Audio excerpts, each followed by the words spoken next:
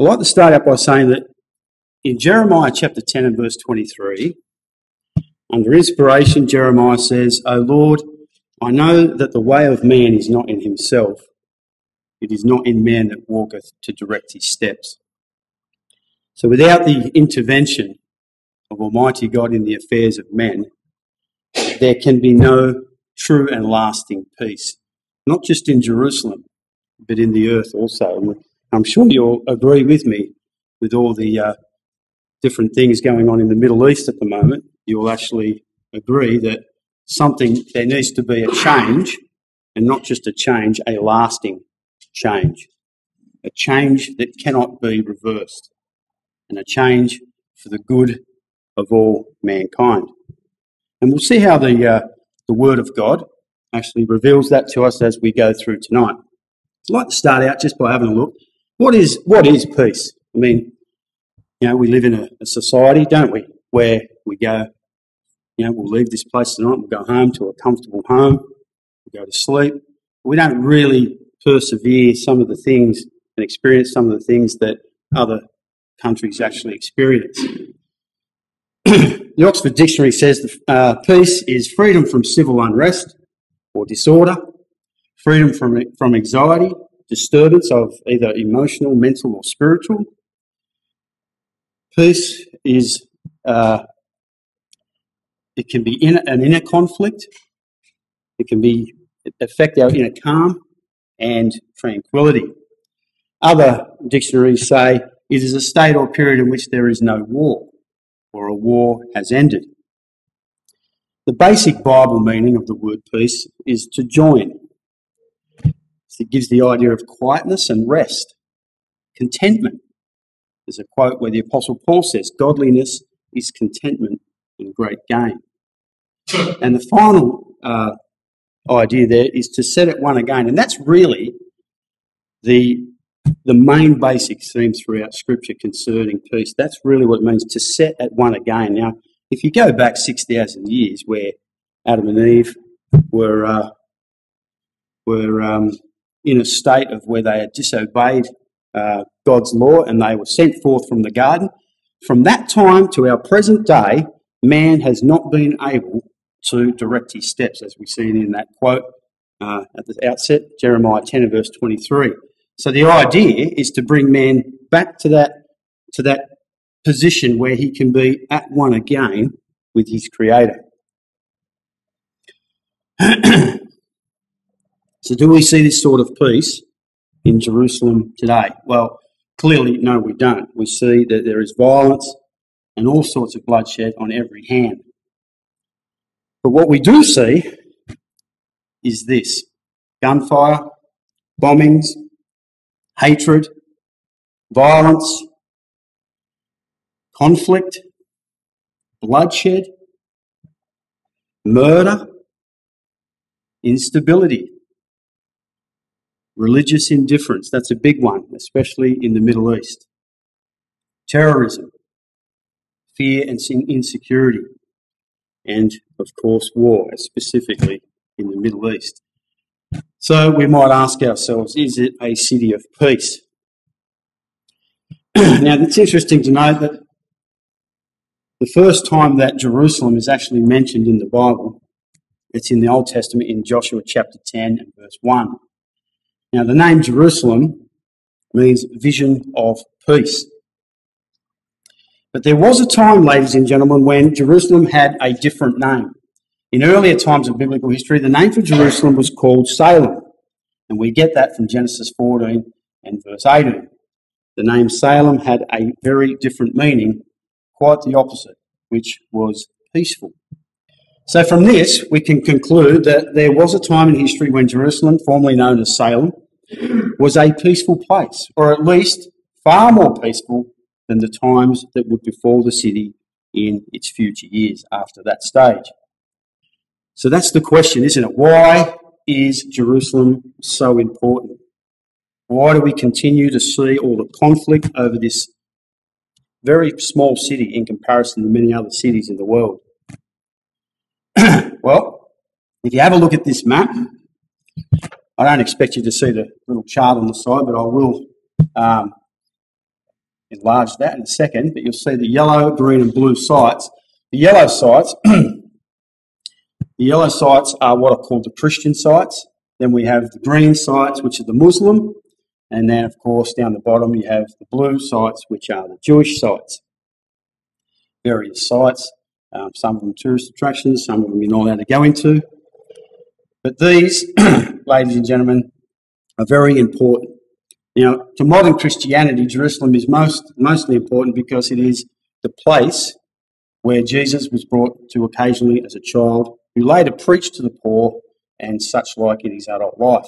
He was cast out by his own people, crucified by the Romans, and resurrected by God. To Islam, Jerusalem is considered a sacred site. In Islamic tradition, along with Mecca and Medina, Islamic tradition holds that previous prophets were associated with the city and that the Islamic prophet Muhammad visited the city in a nocturnal journey. Won't even try and get that word out. It's that in obviously in the Arab language, and due to such significance, it was the first qibla or direction of prayer for the Muslims and the Prophet Muhammad, and so he designated the Al-Aqsa Mosque for pilgrimage. And for the Jewish people in Judaism, Jerusalem has been the holiest city in Judaism and the ancestral and spiritual homeland of the Jewish people since the 10th century BC. During classical antiquity, Jerusalem was considered the centre of the world where God resided. The city of Jerusalem is given special status in Jewish religious law. In particular, Jews outside Jerusalem pray facing its direction. Jerusalem appears in the Tanakh, which is the Hebrew Bible, 669 times. And Zion, which usually is synonymous or means Jerusalem, and sometimes called the land of Israel, appear 154 times. The first section, the Torah, only mentions Moriah, Mount Moriah, the mountain range believed to be the location of the binding of Isaac and the Temple Mount in Jerusalem. A little bit of history about the city of Jerusalem. I know I'm not going to read all these out. I'll just read some of the parts that are more significant. I've sort of highlighted the purple as the significant parts and the green parts as where an invasion took place or foreign enemies entered into the city. So you got the reign of David, go down a bit. King Solomon commences construction of the temple. Then you have the invasions of the Assyrian of the northern kingdom. Hezekiah withstands Sennacherib's assault on Jerusalem. Nebuchadnezzar's second invasion. The Babylonians captured Jerusalem. And Nebuchadnezzar's third invasion and destruction of the temple. Then we have the Persian period.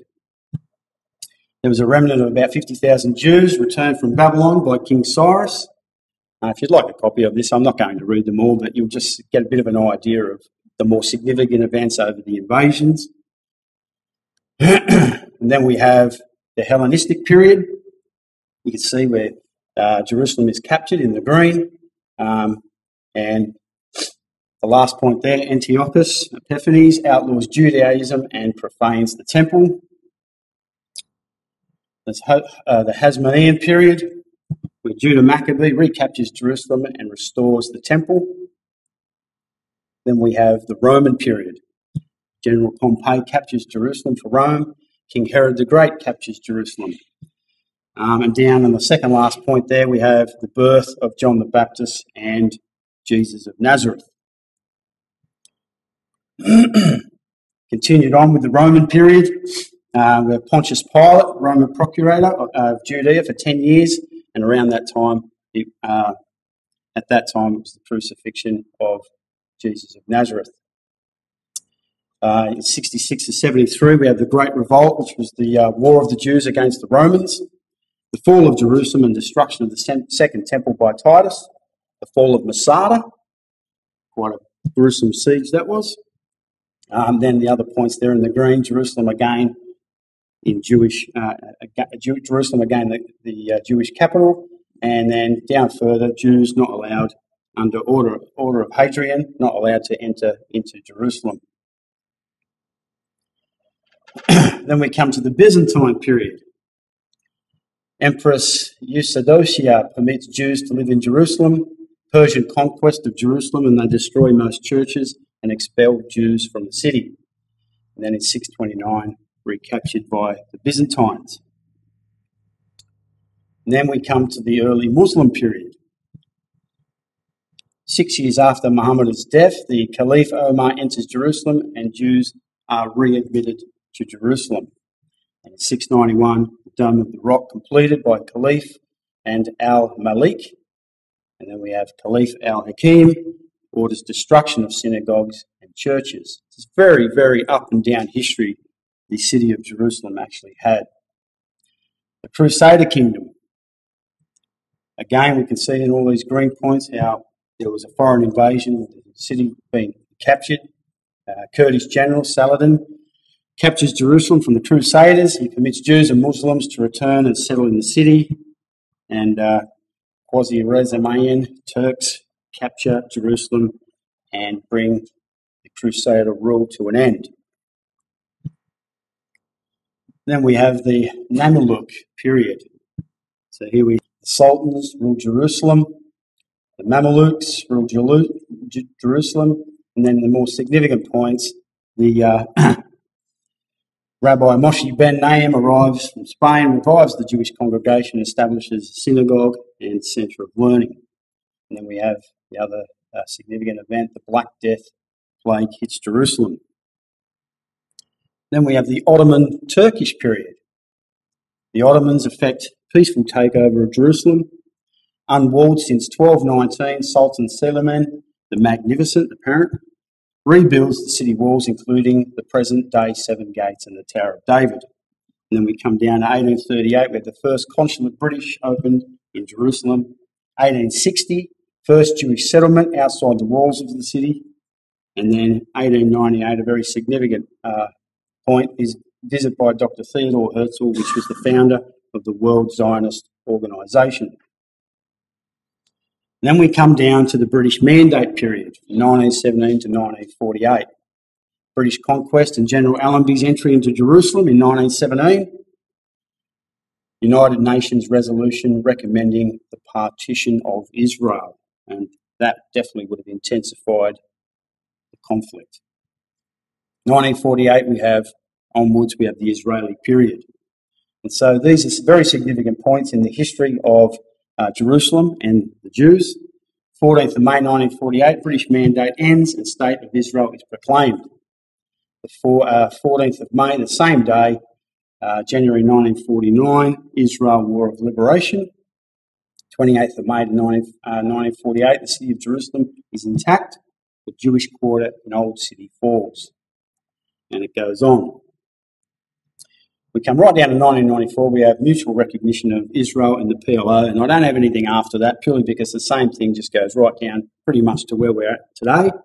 And the Jews and the Arabs are really, basically all they've done is the same debates and same arguments are still there, but I think the Jews have just given the Arabs a little bit more land to occupy and partition parts of the land off to them. Facts and figures about Jerusalem. Jerusalem is mentioned over 1,000 times in the Bible. It was besieged some 27 times. Its foreign invaders consisted of Babylon, Assyrians, Rome, Greece, the Saracens and Turks. We've seen that in the previous couple of slides. Jerusalem was destroyed 2 times, attacked 52 times, and was captured and recaptured 42 times. So you'll see that's just an artist's rendition of the, I think it was the Babylonians and then the Assyrians and then the Romans. So the Bible sets forth a prophecy in Ezekiel 38 concerning a future invasion of the land of Israel with a particular focus on Jerusalem.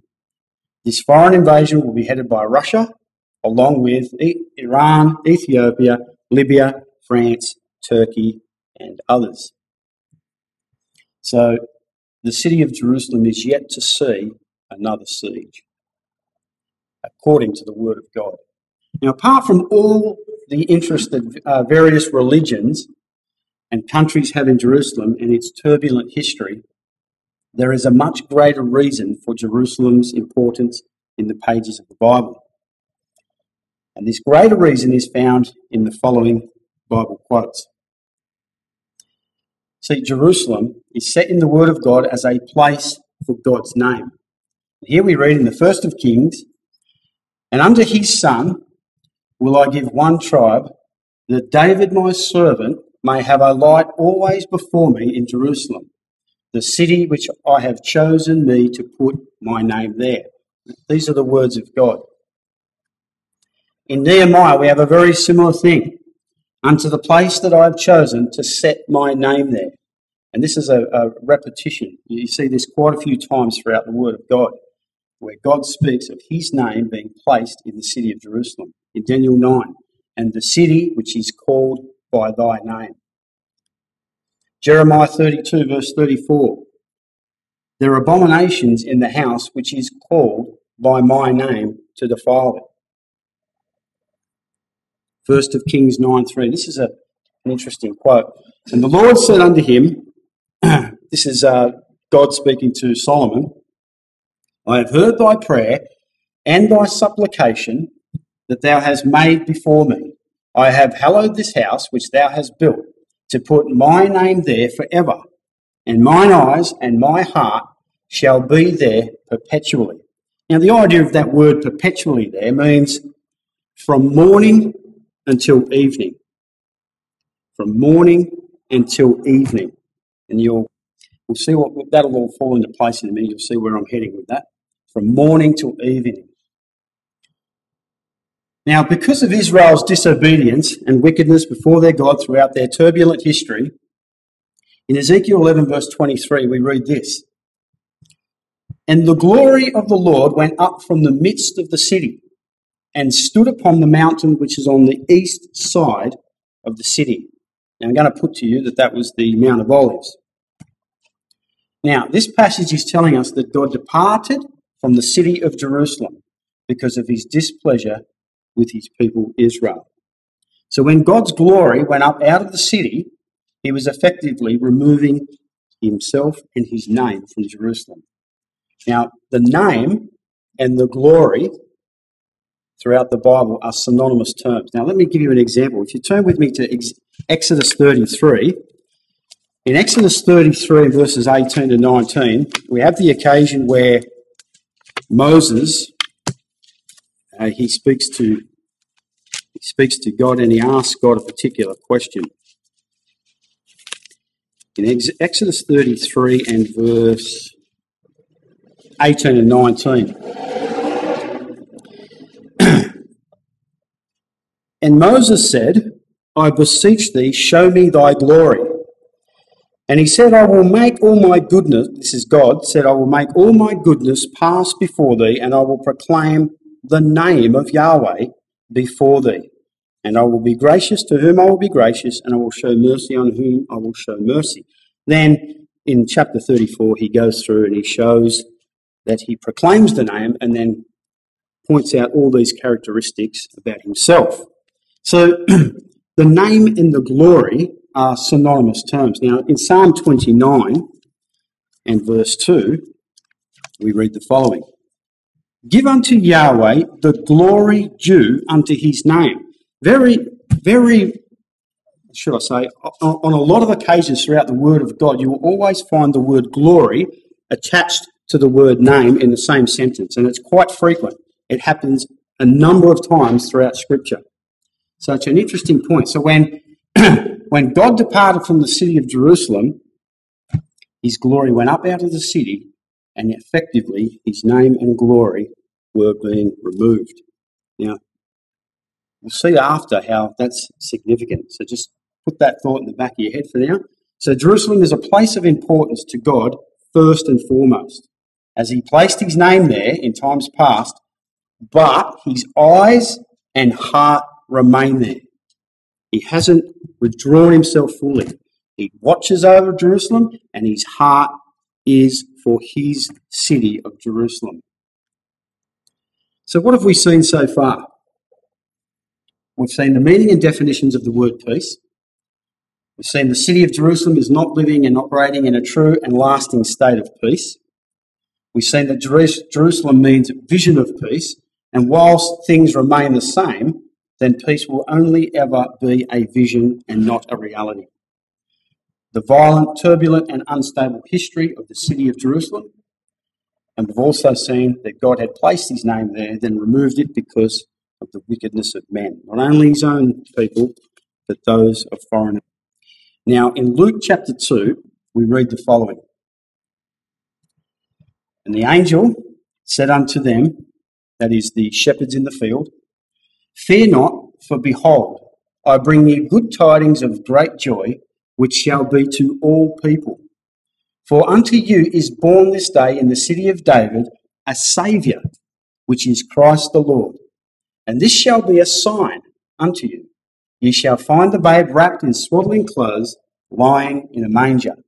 And suddenly there was with the angel a multitude of the heavenly host, praising God and saying, Glory to God in the highest, and on earth peace, goodwill toward men. Now, here we have the announcement of the birth of Jesus Christ, and are told that the good tidings would be to all people, and Jesus would be a saviour, and the heavenly host praised and proclaimed that peace would come through him. See, Jesus Christ will make peace a reality, and we'll see a range of different quotes that will show this as we move forward. See, Jesus Christ, ladies and gentlemen, was born to be king and ruler. In Luke 1 verse 31, we are told, Mary was told by the angel, And behold, thou shalt conceive in thy womb and bring forth a son, and shalt call his name Jesus. He shall be great, and shall be called the Son of the Highest. And the Lord God shall give unto him the throne of his father David, and he shall reign over the house of Jacob, which is the house of Israel, and of his kingdom there shall be no end. At his death he was declared king.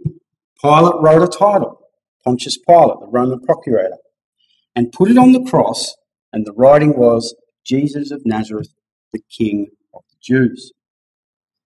And now prior to his death, Jesus said these words. Just before his death, he was being questioned by Pontius Pilate, and he said, My kingdom is not of this world. If my kingdom were of this world, then would my servants fight. See, no, Jesus' kingdom was to be of an order or arrangement. The word world there means an orderly arrangement. So that's the arrangement of that time. Now, here, I've written there that Jesus' kingdom was to be of an order or arrangement that was to be in the future. And this is why he said, if my kingdom were of this world, then my servants would fight. So this is to be at his return. It is indicated that great changes would have to take place based on God's ways and not man's. And you will see from Revelation 11 verse 15 there, it says, Behold, the kingdoms of this world have become the kingdoms of our Lord and of his Christ. So that is a fulfillment of this part here. And you'll see also in Psalm 72 and verse 1 and 2, we'll have a look at that a little bit later, but it speaks about the righteous reign of the Lord Jesus Christ in his kingdom, which he will take up, that throne of David mentioned in Luke 1 when he returns to the earth. So Jesus Christ, being the Son of God, has the ability to rule righteously, something that man cannot do. Isaiah 11, we see in verses 2 and 4, and the Spirit of the Lord. When it says the Spirit of the Lord and the word Lord is in capitals, it's a reference to God, just so that there's no confusion. You think that's talking about Jesus. So the Spirit of God shall rest upon him, the Lord Jesus Christ, the Spirit of wisdom and understanding, the Spirit of counsel and might, the Spirit of knowledge and the fear of God. And he shall and shall make of him of quick understanding in the fear of God, and he shall not judge after the sight of his eyes, neither reprove after the hearing of his ears, but with righteousness shall he judge the poor, and reprove the equity for the meek of the earth, and he shall smite the earth with the rod of his mouth, and with the breath of his lips shall he slay the wicked. Isaiah 42 and verse 4. He shall not fail nor be discouraged, till he have set judgment in the earth, and the isles shall wait for his law. These are times to come, ladies and gentlemen. Isaiah 9, we have a prophecy before the Lord Jesus Christ was even born.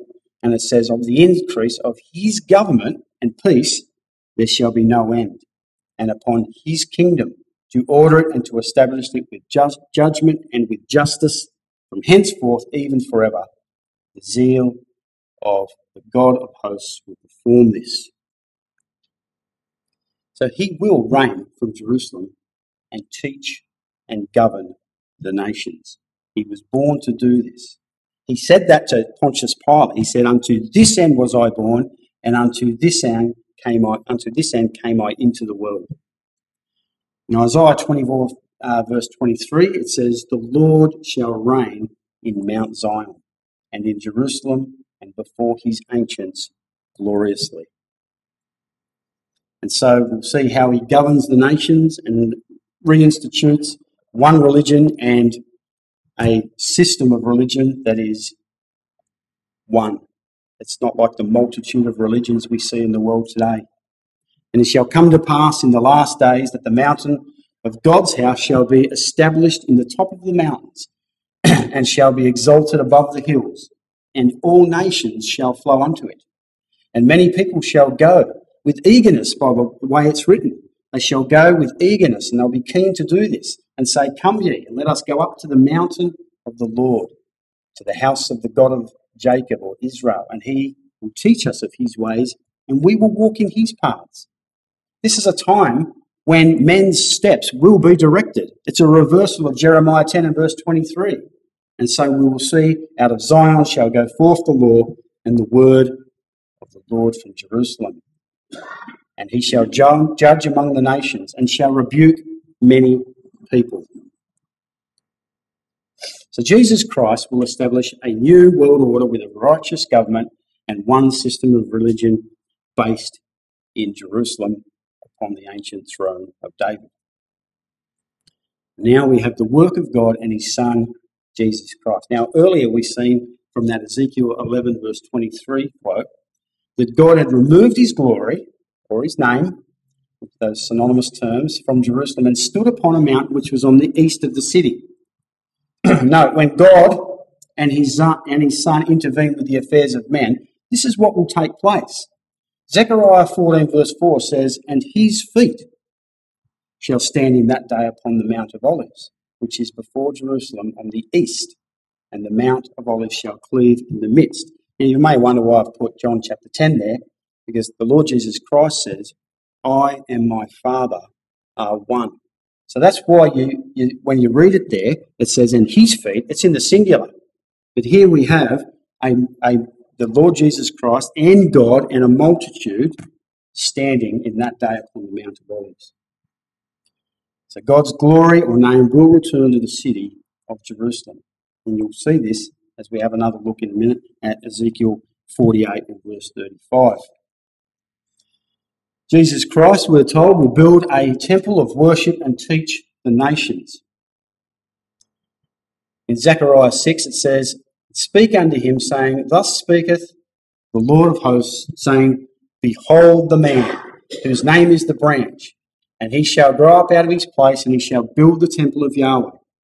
This is the Lord Jesus Christ who will build this temple for the God of Israel. Even he shall build the temple of the Lord, and shall sit and rule upon his throne, and he shall be a priest upon his throne, and the counsel of peace shall be between them both.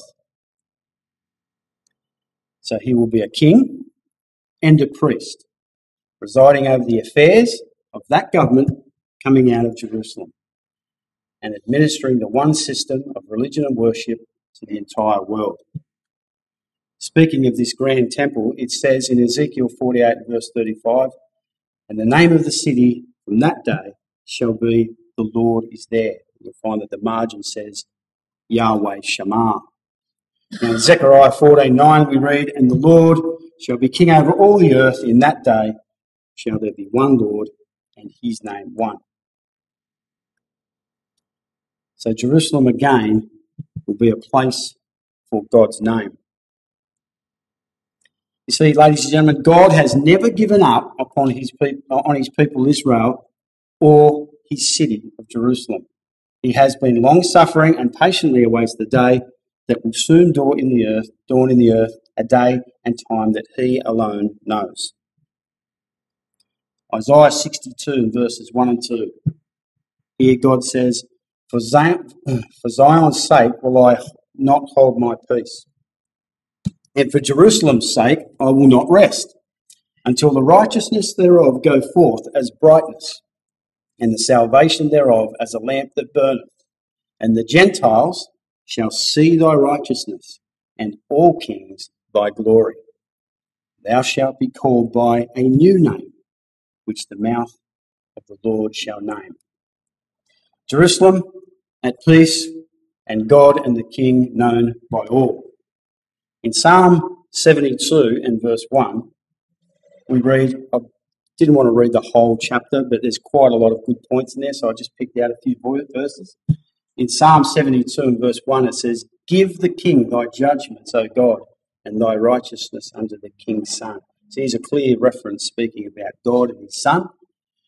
In his day shall the righteous flourish, and an abundance of peace, so long as the moon endureth.